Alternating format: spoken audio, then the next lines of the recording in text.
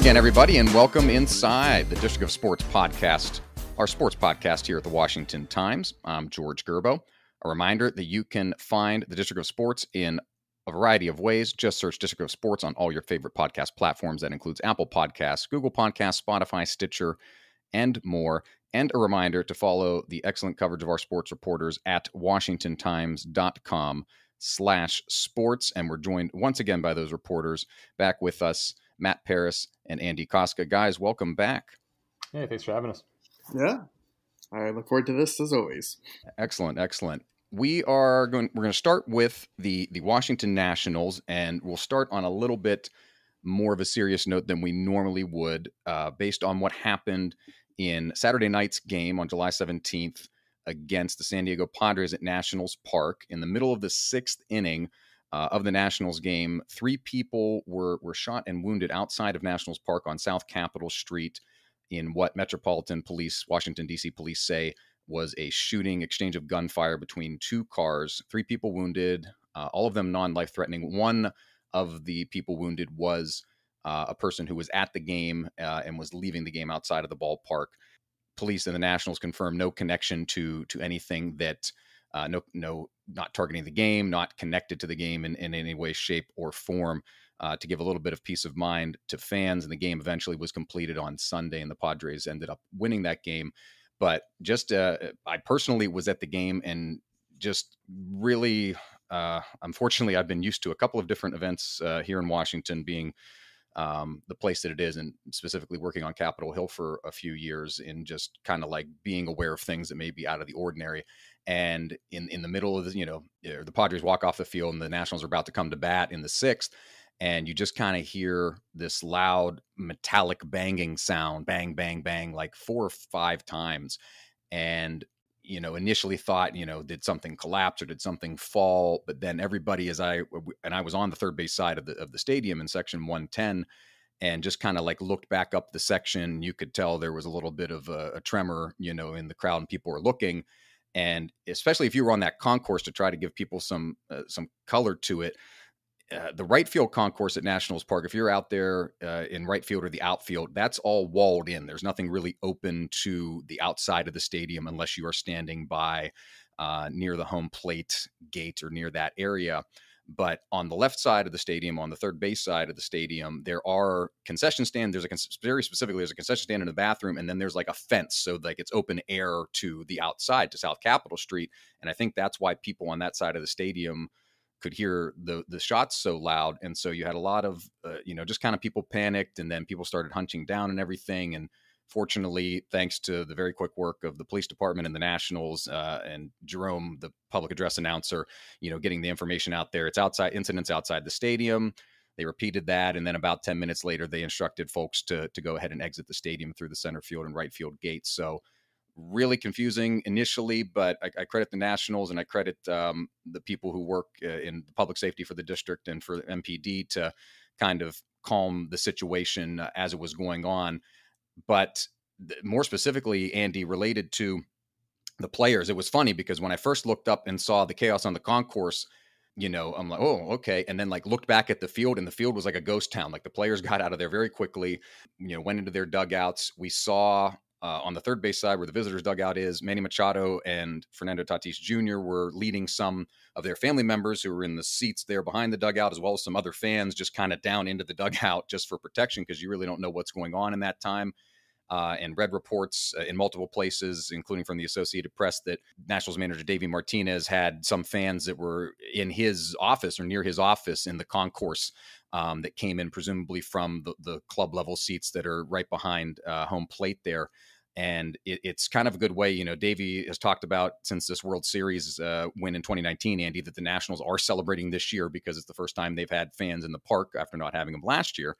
And has always talked about how this is this organization is a family, and they really put their work behind those words in what happened on Saturday night.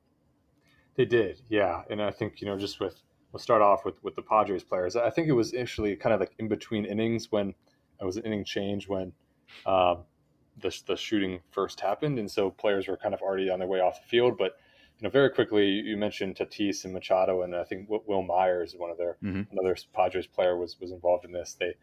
got fans onto the field. Some of them were their families, got them down into the dugout into safety because, it was incredibly confusing. People didn't really know exactly where it was. Was it inside the stadium? Was it outside the stadium? Or was it even gunshots at all? It was kind of just a confusing situation.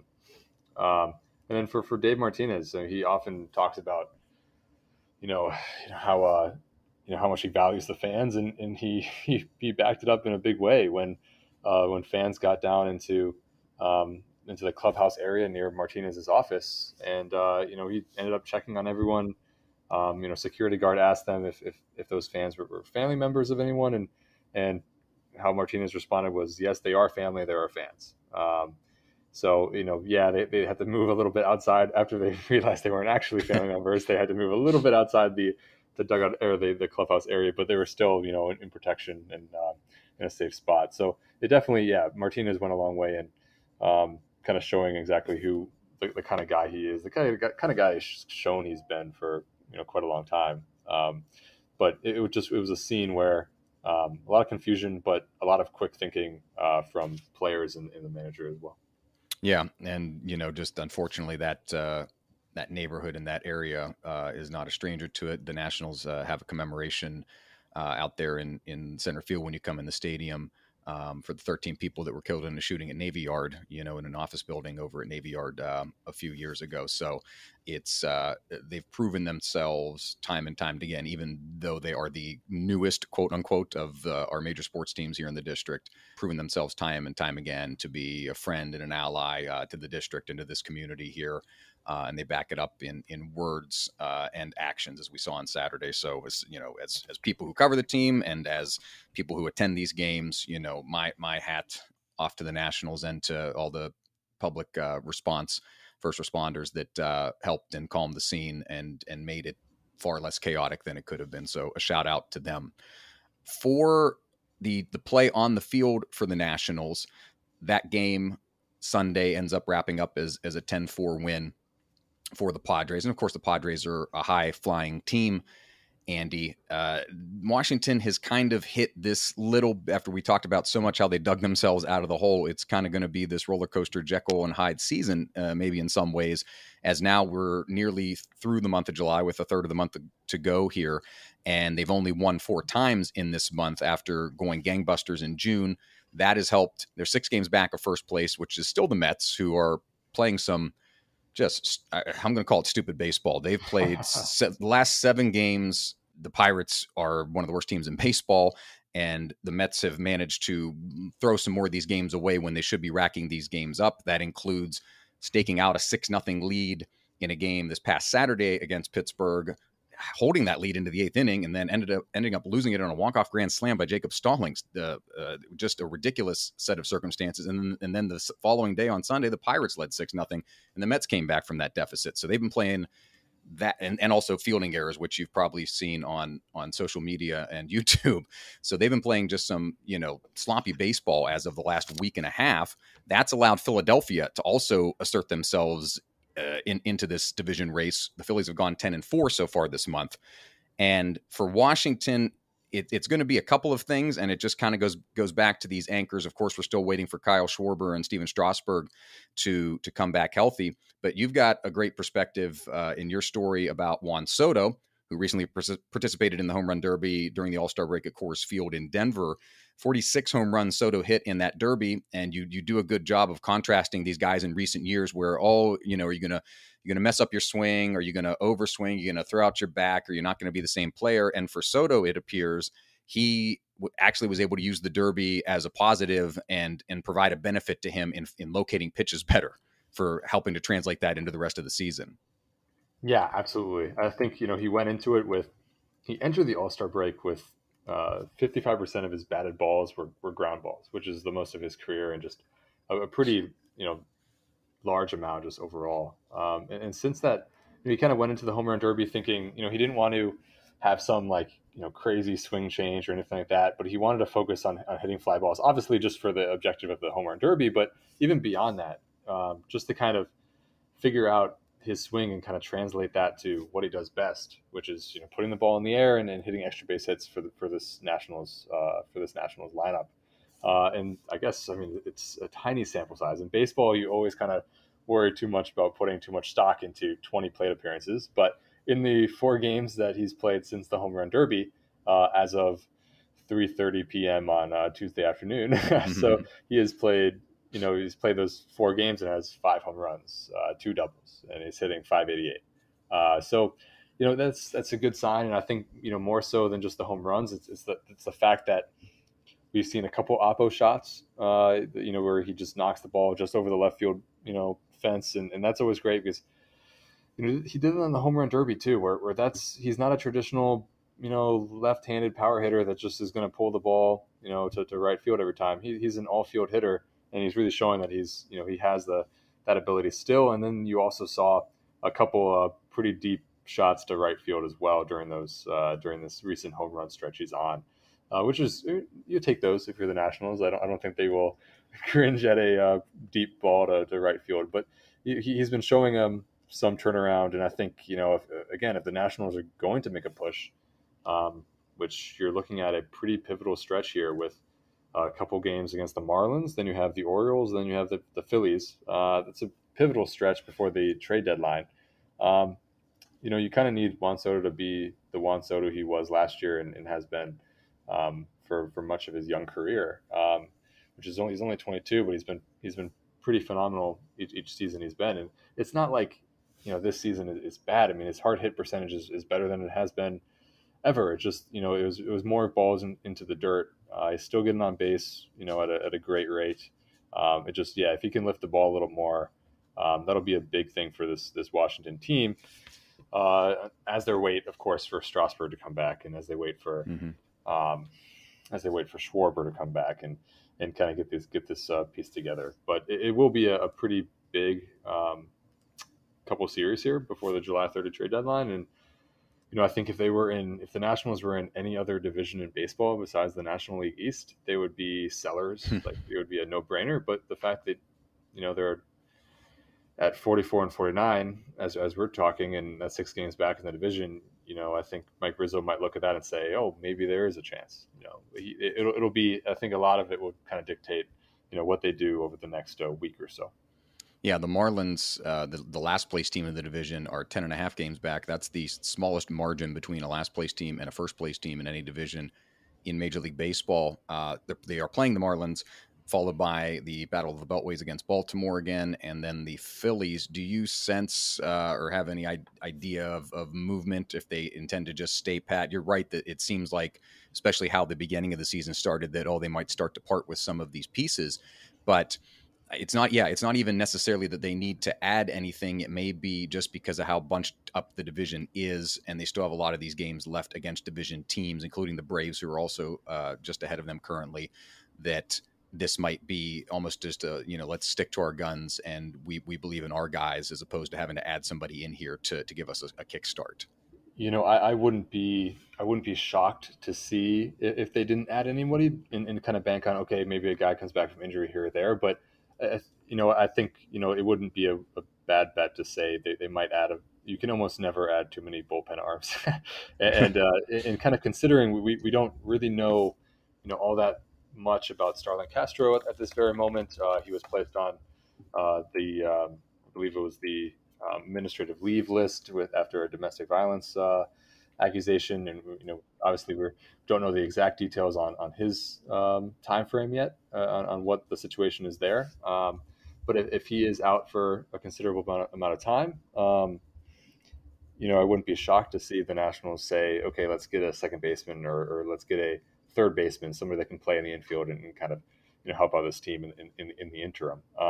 That will be a consideration. And again, I don't know the details with Castro, and don't really know exactly what Mike Rizzo has cooking, but you assume that mostly, bullpen arms are, they're always valuable down the stretch if you can get a good one. And they could kind of use another infielder potentially. But again, they will get guys back from injury. I think they're banking on that a little bit too.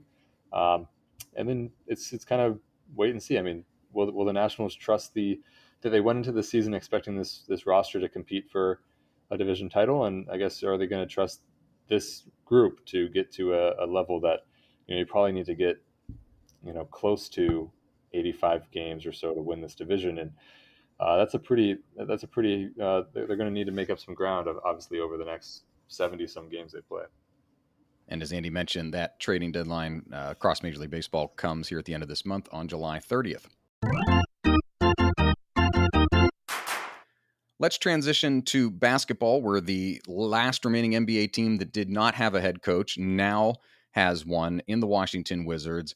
And it's a name and somebody you're going to be familiar with if you're a Wizards fan. Wes Unseld Jr., born in Catonsville, went to Johns Hopkins in Baltimore. Of course, the son of legendary, arguably the greatest player in the history of the Wizards / Bullets, Wes Unseld Sr. He started his NBA assistant career here in the district, working under his father. He also had stops in Orlando, Golden State, and Denver. 16 years in the NBA as an assistant. Most recently, of course, with the Denver Nuggets, where he helped on the defensive side, almost kind of being a de facto defensive coordinator. For Matt, for Wes, he gets a 4-year deal for this contract. He's 49 years old, so a lot of opportunity and potential, of course, for him to grow. I give the Wizards credit on this because I thought maybe I'm stuck a little bit in the kind of the Grunfeld era of general management for the Wizards, where I thought they were going to go established guy. I thought they were going to go Stotts. I thought they were going to go veteran leadership type of person that's been around the league a long time. And I am happy to see them go with Unseld Jr. And just more specifically, not to sound glowing, but it's rare that you can find a guy that checks so many different boxes. It's not just that he's got the connection to the franchise. It's that he paid his dues. It's not taking a player, and just throwing him in there and hoping it works. It's not somebody who's inexperienced at fixing a need for Washington, such as defense. So there's a lot as somebody who developed Jamal Murray and Nikola Jokic and Michael Porter Jr. in Denver. There's a lot of upside potential for the Wizards with the roster he has, and with the way he's paid his dues and what he brings to this franchise, and having known this franchise for so many obvious reasons, Matt. Yeah, I mean, I really like the hire. It is something a bit new for them, like you said. Like the Wizards haven't had a first-year head coach since Leonard Hamilton. I believe that was in just before Philip Saunders was hired somewhere in there. Yeah, the early 2000s, yeah. And so, or Philip Saunders, excuse me. And so that hire was actually a disaster. He won 19 games, only lasted a season and was fired. But the reason I think I'm a little bit more optimistic about this hire is you do have to look at Denver's defense. They were a team that were very much like the Wizards a few years ago, just kind of stuck in the middle of nowhere. They were on a rebuilding path, had some nice pieces, but you look at their roster even now, there's no great individual defender. Like their best defender was Gary Harris, and they traded him away at the trade deadline, and now their best defender is probably Aaron Gordon. So they don't have a lot of great defenders by any means, but I think they ranked 11th in defensive rating this past season. They were top 10 unit the year before that, and we've been saying for 5 years now under Scott Brooks that the Wizards need to improve their defense, and it really never has. So, I think they're very optimistic about this hire. I think it was kind of interesting in Monday's press conference that Ted Leonsis said outright that coaches on their second or third time being a head coach can get lazy and let the assistants do the work, that they really like Unseld's attention to detail. So maybe that was a shot at Scott Brooks, but they are very excited for him, and I think that he'll have a big test early whether he can connect to Bradley Beal and Russell Westbrook and keep them in a playoff level type team. But Unseld has his work cut out for him, that's for sure. Mm-hmm. General Manager Tommy Shepard, appearing with the Sports Junkies on 106.7 The Fan, said that they did 18 different formal interviews and 8 over the phone. So a very deep search Washington did. And Shepard said during the introductory press conference for Unseld that they did interview female candidates, did not release any of the names of who those people were, was rumored. And we talked about on the previous show that Becky Hammond was, who's the San Antonio Spurs assistant, was someone who could have been considered for this job. But Unseld specifically, Matt, will look to be charged with fixing a defense that was 20th in the NBA last year based on his prowess and what he did for Denver. Denver always had some shooting there, but it was about bringing the defensive part of the game along, which has kind of helped them elevate and put themselves in this upper echelon of Western Conference teams. And I think with the scoring that you have in Bradley Beal and Russell Westbrook on this Wizards team for next year, you're going to look to see if you can bring some of these other players around to both defensively and offensively, but very specifically, if you can raise that team defense level, the Wizards can go from an 8 seed maybe into that 4 or 5 conversation. But as you mentioned, it's kind of a work cut out for him situation. Yeah, Bill will be an interesting test case because you look at how his game has expanded offensively. He has so many more responsibilities now that his game has started to lapse on the defensive end. He isn't, I don't think, as good on the defensive end as he was, say, when the Wizards were a 49 win team when they almost made the Eastern Conference Finals that one year in 2017. He's kind of slipped by then, but it's understandable because of his bigger offensive role. But, for Unseld, he has to get Beal back to that level. He has to make him an average defender. Beal has pretty good size for his position. He's fast. He can recover when need to. It's just that it's that constant or consistent discipline. When Ted Leonsis was talking to the media, he mentioned that so many players in their exit interviews mentioned the lack of attention to detail, that they needed to be more communicate more on the defensive end. So, Unseld, he has a pretty good track record in Denver for getting those players to do that, and we'll see if he can apply it to the Wizards. They won 34 games last year, and they've got the talent that could get them into that 40, 45 win range, especially watching this team last year. Just some games that they let get away and slip away that, especially in the Eastern Conference, can be the difference between either ending up as the 8 seed or ending up completely out, especially with the play-in tournament coming back in, and then also getting yourself a better matchup and being higher up in the seeding. So a lot of potential for Washington. Wes Unseld, hoping to continue in his father's footsteps, will look to elevate that team and get them back to a state of glory that they've only had since his father was there, leading the Wizards leading the Bullets then to 4 NBA Finals and the franchise's lone NBA championship. Let's wrap up with the Washington Capitals, who, in the midst of a relatively calm, dormant summer, you get one kind of unique, quirky, fun thing that only comes around once in a while in the National Hockey League, and that is an expansion draft.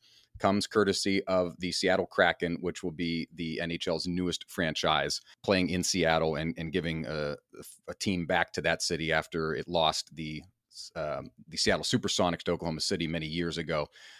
Seattle, led by Hockey Hall of Famer Ron Francis as general manager. I'm going to ask you guys as I read off kind of the names here in the scenarios. Each team has to expose, they can protect a certain amount of players, which then leaves certain players exposed. They can protect 9 forwards and a goaltender.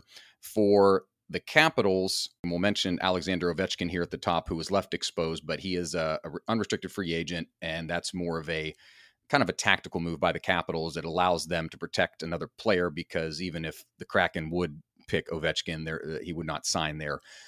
So we expect a contract from between the Capitals and Ovechkin to finish, which would essentially finish his career here in Washington over the next week or so. But I want you guys to play Ron Francis for me and give me a guy that you would select. We'll talk more about who the Capitals can't afford to lose, Andy, but I'll start with you here in a second. Right winger Connor Sherry, 14 goals and 8 assists last year, was his first year in Washington after stops in Buffalo and Pittsburgh prior to that. Fan favorite Garnet Hathaway, $1.5 million cap hit, 6 goals, 12 assists, only 29. So that's the guy, if you're Washington, in my opinion, you don't want to lose. Give or take how this breakdown goes across the league, Andy, and Seattle selects one player from each team except for the Vegas Golden Knights, who are the most recent expansion team. So they get lucky after they did this to everybody else. They don't have to have it happen to them. So that's a nice little perk of it. Garnet Hathaway, of course, would be really great out there, but depending on how Ron Francis fills out this roster, which generally lends itself to younger players that teams leave available. A guy like Connor Sherry has such a high ceiling. Whether he can get there is a different story. 14 goals in a shortened season last year is significant. If it was a full 82 game season, Connor Sherry is a 20 goal player. But I'd like you, and then I'll go to Matt, to select one of these four Capitals to be the next member of the Seattle Kraken. I am going to go in a completely different direction. Okay. I think Carey Price is going to be the obvious selection in net. He's from Montreal. He's probably the best netminder out there that's available. But you think you have to look at Vitek Vanacek if you are the Kraken. He's young. This was his rookie year, and he did very well in a large role for the Capitals in his rookie year. And he's relatively inexpensive, not a huge cap hit. That could be a really intriguing option for them to go if they want an experienced number two that really isn't going to cost that much money, especially because Carey Price is going to, come at kind of a premium. But then you also look at, I'll give you two just because I'm cheating here and I'm not actually drafting, so I get this luxury. But yes, I would be, it would be tough for me to look at, seeing Brendan Dillon, the defenseman, and seeing him available. It'd be tough not to look at him. I know he's a pretty large cap hit. I think it'd be like $3.9 million. I don't know if Seattle would love that, but he's under team control for a couple more years. He's coming off a really good season, and he's a left-sided defender, which there's not, a huge amount of, left-handed skaters out there that are kind of can be top-line defensemen. Maybe he's more of a second-line guy. Obviously, with the Capitals, he was second-line defense. But those are the two guys I'd really look at. I think there's so many forwards out there that, not that they're a dime a dozen, but like you can find experience in a lot of different ways. But I think finding youth is often the main thing for, if I was creating a team, that would be kind of where I'd look with Vitek. And then with Dillon, you'd get a experienced defenseman that I think he's actually from Pacific Northwest. I think he's a British Columbia native. So he's from British Columbia. So that could be kind of interesting as well. I know he started his whole thing with, I believe he played in the Western Hockey League back in the day with the Seattle Thunderbirds. So, he has experience out there. I wouldn't be shocked with that pick. But again, this is such a throw it up in the air and almost anything can happen. So it's, you might be spot on, and you can hold that over my head. Definitely. Yeah, they are. The Vanacek thing is interesting. They're limited to 3 goaltenders. A lot of people do expect Carey Price to go from Montreal, where he spent his entire career. Kind of like Marc-Andre Fleury did, going from Pittsburgh to Vegas in that expansion draft, and now for Price from Montreal out to Seattle. They must select 14 forwards, 9 defensemen, and 3 goaltenders. So it'll be interesting. That if you want to play the younger game there, that's a good way to shore that up as Seattle moves forward. They also have to, just one of the other fun quirks, they have to select 20 players that are under contract. So you can't just you have to take on some of that money basically from other teams. That's kind of the incentive of, if I'm going to lose a guy, I'm going to make a guy available that maybe if I do lose him, it's not as terrible if I can get some of that money off my book and free up some value for the team that loses the player. Matt, do you have a pick or an indication where you think Seattle should go and Ron Francis should go in selecting a Washington Capital for the Kraken? Yeah, to weigh in on Vanacek real quick, yesterday or a few days ago, Pierre LeBrun reported that I guess the Kraken are kind of honing in on Chris Dredger, the Florida Panthers goalie. He's a free agent, so maybe he'll be their starter. And if that way, you don't spend $10.5 million on Carey Price, which is a huge cap hit. So Vanacek, it would be an interesting backup. I think his loss would probably hurt the Capitals the most, just because you look at Samsonov and he was so up and down last year. I don't know if you can rely on him yet as a full-time goaltender. I think they kind of like Vanacek there, but if Vanacek stays, then we haven't mentioned Nick Jensen, right? He's 30 years old. He's a bit more of an offensive He was in that trade with the Red Wings last year. Yep. Yes, and his cap hit is a little bit more manageable than Brendan Dillon's. It's $2.5 million each for the next 2 years. So he'll become a free agent a little bit sooner. I kind of like Nick Jensen there, but I think Dillon is a smart pick as well, just because he's very physical, can set the tone for Seattle. He's that type of player that, I think would help a upstart kind of set the tone for their defense.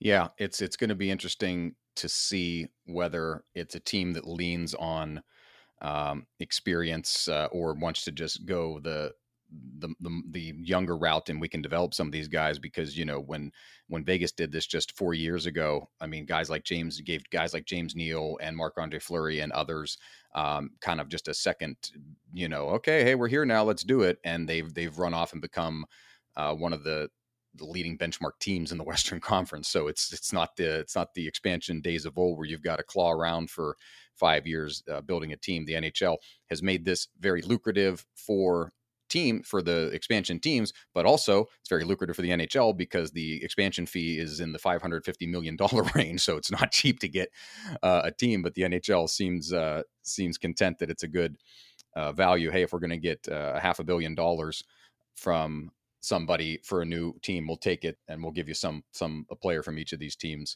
going out. I'll mention too, as we talk defense here to close out, Justin Schultz. A lot of money owed to him, $4 million cap value, but another guy that could help mentor some of these younger defensemen that you'll end up with out there in Seattle. And of course, 32 teams now in the NHL. That will take place next year as the league returns to somewhat of its normal realignment. Preseason schedules being announced now, and hard to believe that hockey training camp will be around the corner here in just about a little over a month's time. That'll do it for this edition of the District of Sports. Matt and Andy, give everybody a sense of what you're working on headed into the crux of the summer here. Matt, I know that we are very close, of course, to the Washington football team opening their training camp, and let everyone know where they can find that coverage and your stories. Yeah, you can find it on the Washington Times website, WashingtonTimes.com. Click the sports tab. It'll be all there. You can follow me on Twitter at Matthew_Paris, and I'll have a lot of Washington football stuff coming out, but also keep your eye on Olympic stories. We have a couple of those in the chamber as well. So we're very busy here at the Washington Times. and Andy, as we get closer to the end of the baseball season, we'll have all of that for us, and also the recap on who ends up leaving Washington due to being selected in the draft, and Olympic coverage. Andy, where can everybody find that? Yeah. As Matt said, check us out on the website, WashingtonTimes.com/sports. Otherwise, my Twitter has been a little dry recently, but you can follow me at AF Kostka, KOSTKA. So feel free to jump on. And a reminder to find the District of Sports podcast wherever you get your podcasts. That includes Apple Podcasts, Google, Stitcher, TuneIn, Spotify, and more. Just search District of Sports in your favorite podcast app. And of course, at Wash Times on Twitter and on Facebook for all of our sports coverage. For Matt, for Andy, I'm George. Thanks, and we'll see you next time.